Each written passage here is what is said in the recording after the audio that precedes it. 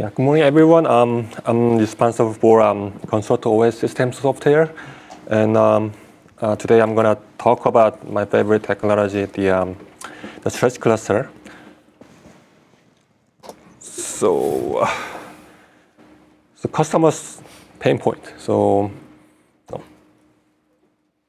customer they wanna overhead reduce overhead and variable, and because of variable they wanna minimize downtime, so they can have minimize the loss of revenue, and then they wanna provide data protection, and then without paying for an idle array, and then convince auditor you have the additional copy, in case of local event. So this is a Violin solution for those needs. So by stretch cluster, we provide seamless variable and the distance-wise, we can go across city, and also based on the mirroring, so you can mirror, you can replicate data synchronously to the between two sites, and you can manage from one simple interface. You guys just take a look at Symfony. So by Symfony, you can manage stretch cluster. So this is typical deployment of stretch cluster. So basically, this controller is 7700, and this shelf array is 7300. So as you can see,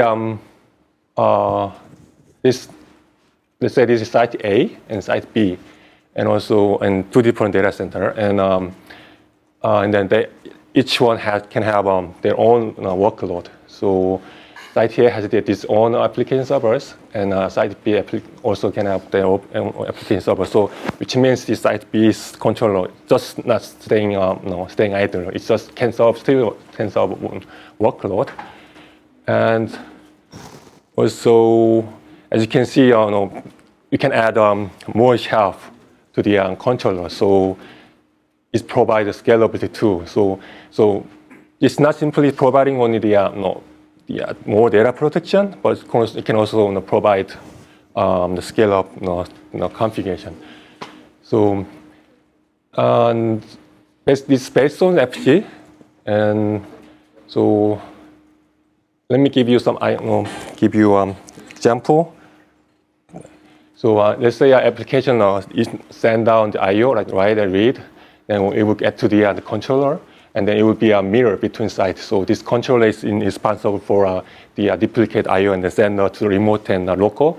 And then once even when the remote also finishes writing, then it can act to the application server. So it makes sure always the data is two copies in local site and remote site.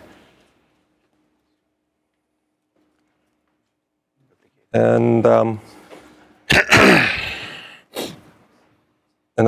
also we have a tiebreaker.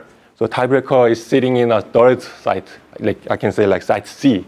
So in case site A and B loss of a connection between like IP and fiber channel, the tiebreaker comes in, and then you can solve the kind of the split brain fail-off scenario. So how does it do that? How does it communicate with the controllers?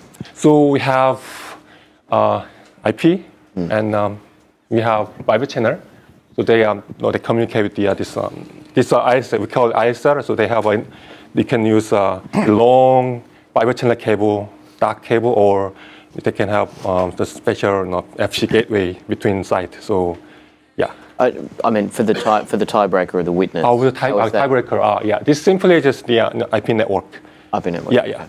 Since it's in the third site, so I mean, What is the tiebreaker? Is it it's a Symfony server? So basically, it's variable. It's this control A and B is a peer, so they monitor each other. So so they're using this IP network or the fiber channel quorum disk.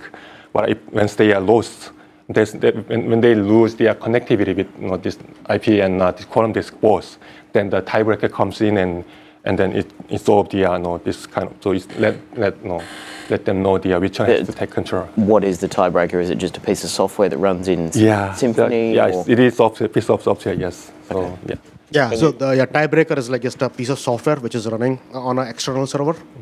And what it basically is, it's trying to do is like trying to avoid the split brain scenario. Yep. And basically determining that who is the master for Yeah, I'm just trying to find out. So it can run in a VM. I can put it wherever I like. I could run it in the cloud somewhere. You can run in a physical server, you can run on a VM, so everything is possible. Okay.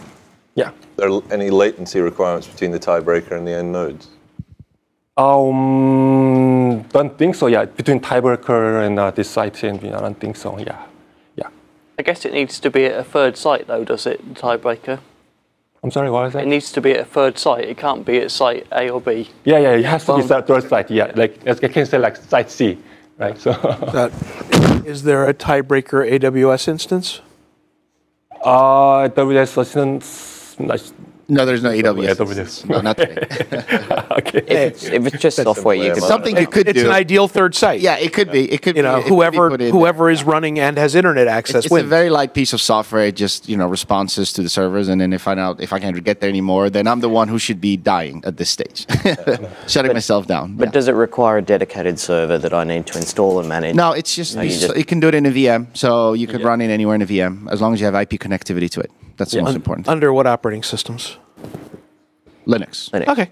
Yeah, so I could spin up a Linux instance in Azure or something. So if you want to put it in AWS, you could. We've not seen anybody do it, but that could be a tiebreaker site. Sure. You can have a RVM or we prepackage as a VM as well. Okay. Yeah. Well, I mean, you guys are elephant hunters. Those people have 3 sites. When you start getting smaller and I only have 2, Right. then it makes That's right. sense. Yeah. Right. Okay. So. Okay, just before, Okay. I was hoping you might ask. So if I do a failover, how is it seamless to my applications? Presumably it is. Is it the same fiber channel target? So I'm assuming that these would have different worldwide names. Yeah. It's different targets. So is my application configured in a highly available multipath to both sites over fiber channel?